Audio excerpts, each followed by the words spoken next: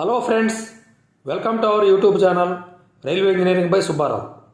Today our topic is Railway Curves Part 18. In Railway Curves Part 18, Reverse Curves. This Part 18 video has been explained about reverse curves, what is reverse curves, where and what circumstances reverse curves shall be provided. If you provided reverse curves, then what are the repercussions? Next, what is a reverse curve? A reverse curve is a combination of two circular curves of contrary flexure, that is, having opposite direction of radius from the center. Two curves of opposite flexure separated by small tangent or straight length in between will be called as a reverse curve. Next, what circumstances reverse curve to be provided? Reverse curves are introduced in the track when the track alignment is to be shifted laterally by and large parallel to the original direction.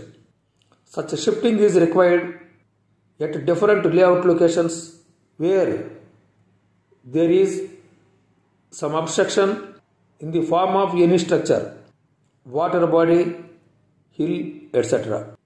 Next, where should be provided?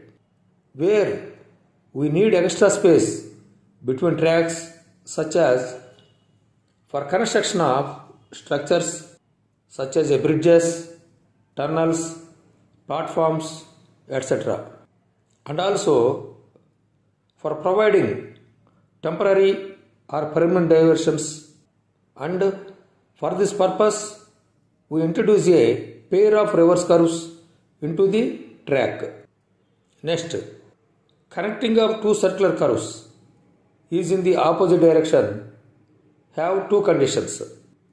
Condition number 1, in case of straight between reverse curves on high speed routes, a minimum length of straight is required to be provided between curves of contrary flexure. This straight is required so that the vibrations induced in the vehicle at the end of one curve die out before the vehicle enters the next curve.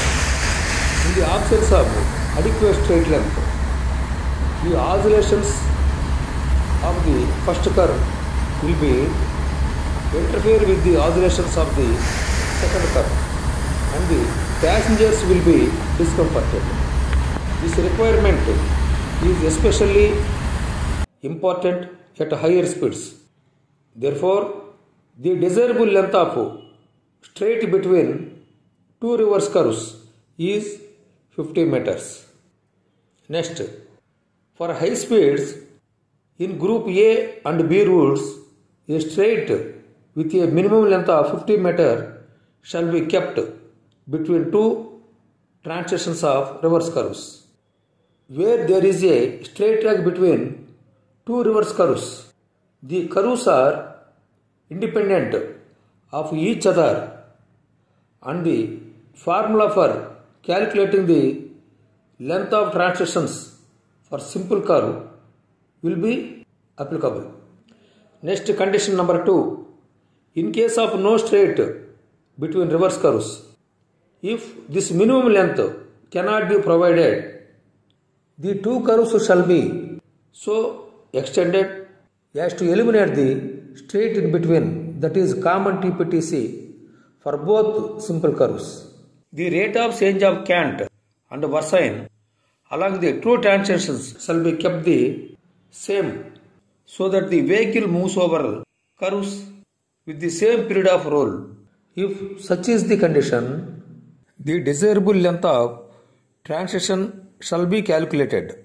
Next, whenever such a straight between reverse curves can neither be eliminated nor the straight length increased to over 50 meters, speed in excess of 130 kmph should not be permitted.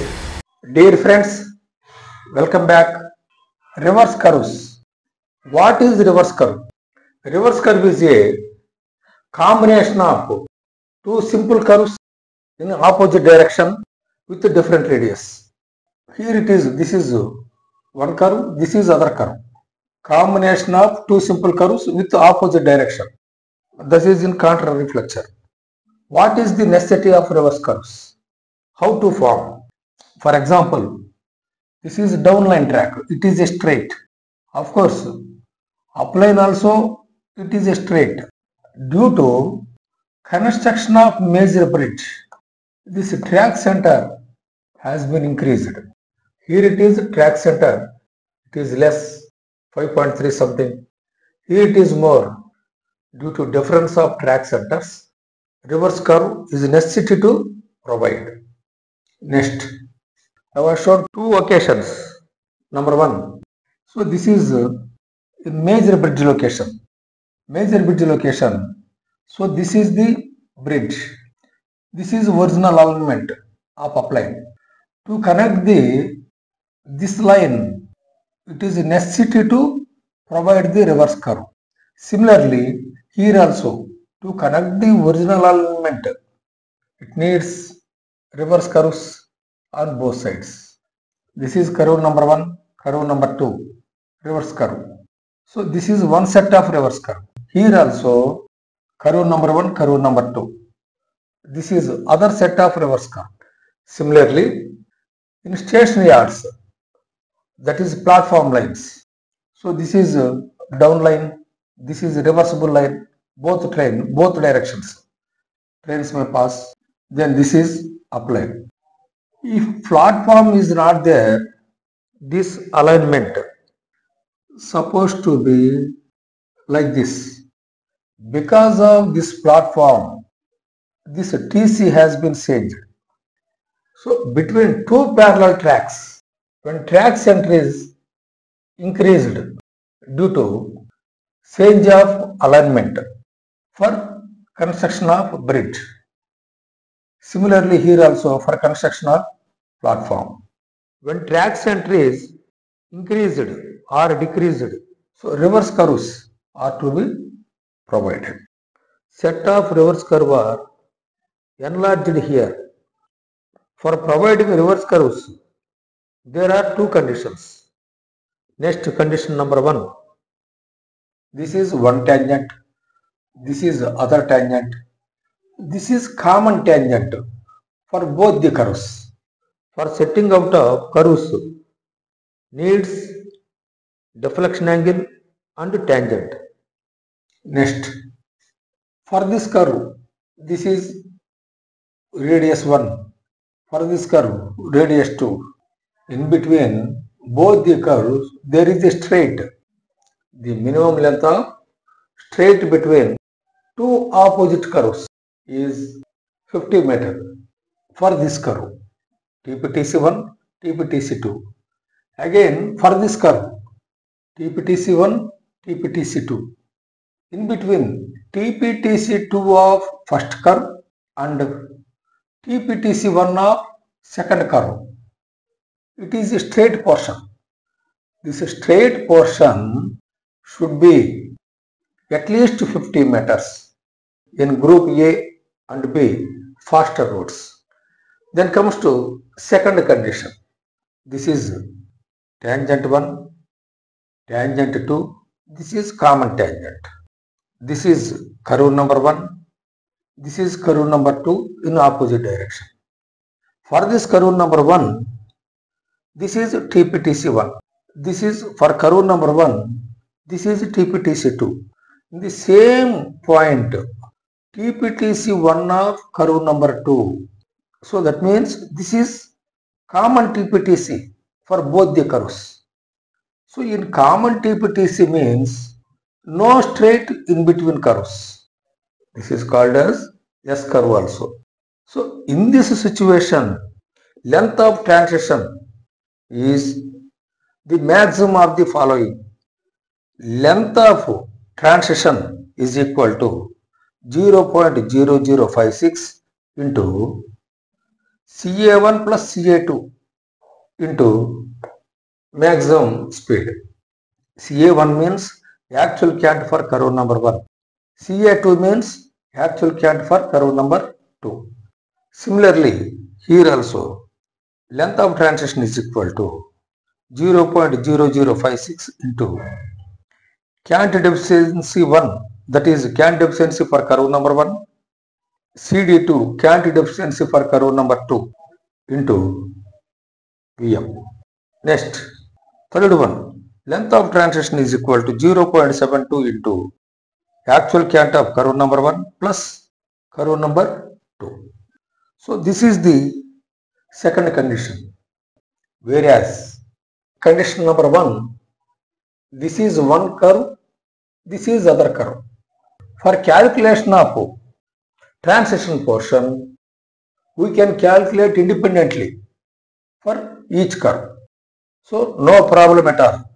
Since straight track more than 50 meters in between both curves, so it will act as independent curves. All these things are one aspect. Next, other aspect is while maintaining this reverse curve. This curve, so that means versine may be shift either this side or this side. Similarly, this also. Therefore, if there is no straight between reverse curves, it will be very difficult to maintain the junction of the two curves. As a good practice, it is desirable to have some straight length between reverse curves. Next, for speed concerned, minimum straight of 50 meter between both reverse curves. It is fit for higher speeds. Similarly, this common TPTC also fit for higher speeds. Whereas straight between two curves less than 50 meter means the speed restricted up to 130 kmph. Since while passing the vehicle, the vibration induced curve number 1 of it is continued curve number 2 due to inadequate length of straight portion in between two curves. Okay friends, thank you for watching this video. If you are interested, kindly like, subscribe, share your friends group and ask them to subscribe such more technical and valuable videos. Thank you very much.